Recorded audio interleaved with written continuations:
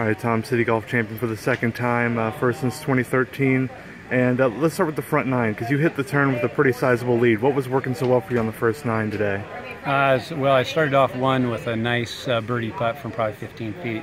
So that always got me started, you know, and then just was hitting it close and, you know, got up and down on 8 for a par and saved one there out of the bunker, and just was really no bad swings on the front nine.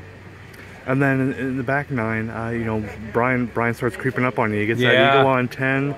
You know, what parts of your game do you feel like were kind of coming up a little bit short, where you were, you know, kind of backpedaling a little bit there in those first few holes in the back nine?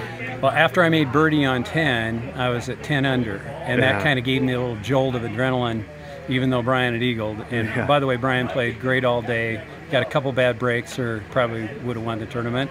So it was really fun to play with he and Kevin. But after that, I was pretty determined to, you know, keep firing at it, and just my swing got a little quick, and had 3 bad swings really on a 3-hole stretch, and I would say I got nervy.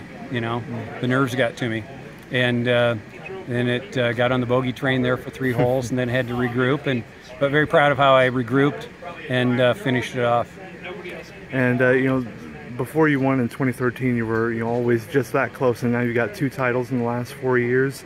I guess, you know, how do you feel about where your game is overall at this point in your golfing career? Well, I love golf. Really didn't start playing competitive golf till I was about 50. So, you know, it's been a journey, and I've enjoyed it. I enjoyed competing. I enjoyed this tournament. It's an honor to win it. And but I'm playing as well probably now as I've ever played. So, you know, that's fun. Especially I'm a late bloomer, I guess.